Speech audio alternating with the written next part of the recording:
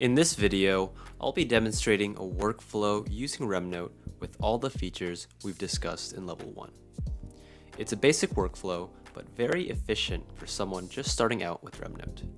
I'll start by making a new folder for a class I might be studying for. In this example, I'll be learning about the psychology of consciousness. Since this is a class I will be studying from frequently, I'm also going to go to the document's homepage and pin it to my sidebar for easy access. Now inside this folder, I'm going to be making documents for each lecture.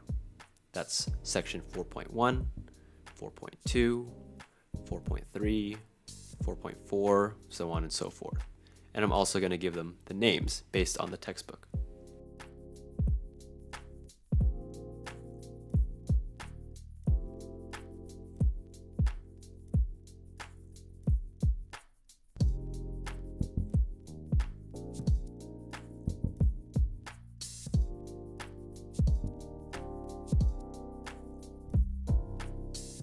So let's open up 4.1 and begin. I'll break each lecture further into big topics. To emphasize this fact, I'm going to make them larger using a header.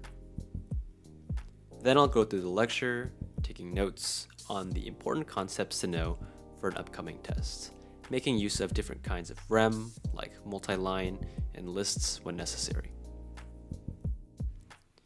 And remember, indenting the line will nest a rem under a parent, and I want to break ideas down using the relational thinking of whether or not the rem is a component or a different type of the parent. This is just one way that I like to take very active notes to make sure that I'm using more brain power to fully understand the concepts and how they relate to one another. But feel free to use any kind of note-taking style that works best for you. That's the general idea of writing notes in the document. So I'm just going to skip ahead right now, and I'll come back after I've done a few more of these. Now let's move on to using the spaced repetition features in the workflow. I'm going to return to the folder for Psychology of Consciousness by clicking on it from the sidebar. Now there are two things I like to do to make my studies more efficient. First, I like to color code my lectures. The ones I highlight in red are the high yield or difficult lectures that I want to study more. Yellow highlighters are important but not quite as important. And green lectures are lectures I know very well or lectures that I probably don't need to study very much. And second, I'm going to create a new document at the very top called Study. The purpose of the study document is to generate customized study sessions. If I want to study a lecture individually, I can easily do so in the sidebar, but sometimes I'll want to study a group of lectures, like all the red ones or all the yellow ones. You get the idea.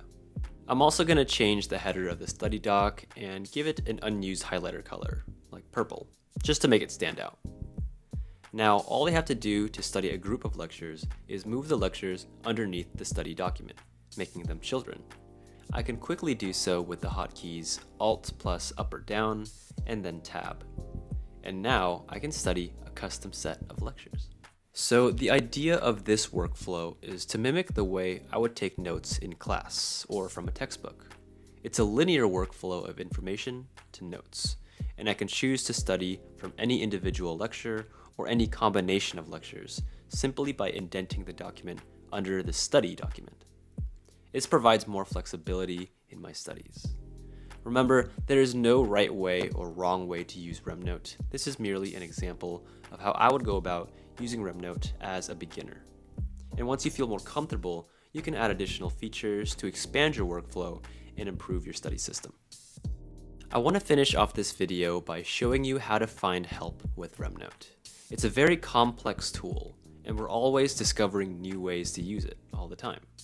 For questions on features and terminology about RemNote, the best place to start would be the tutorials section found on the bottom left of the sidebar. There are plenty of tutorials to read through, and you can learn a lot about the program just from the tutorials. But if your questions weren't answered there, then check out the RemNote help and support page. This is a comprehensive resource that includes the community FAQ. It's a constantly updated document that can further help you diagnose the problem you're looking for. If you're still having trouble or just want to hang out and engage in some awesome discussions with the community, definitely join our Discord. And that's all for this video, guys. Hope that was a useful workflow, and if you have other comments or your own workflow, definitely share them in the comments below. Congrats on level 1. I'll see you guys in level 2.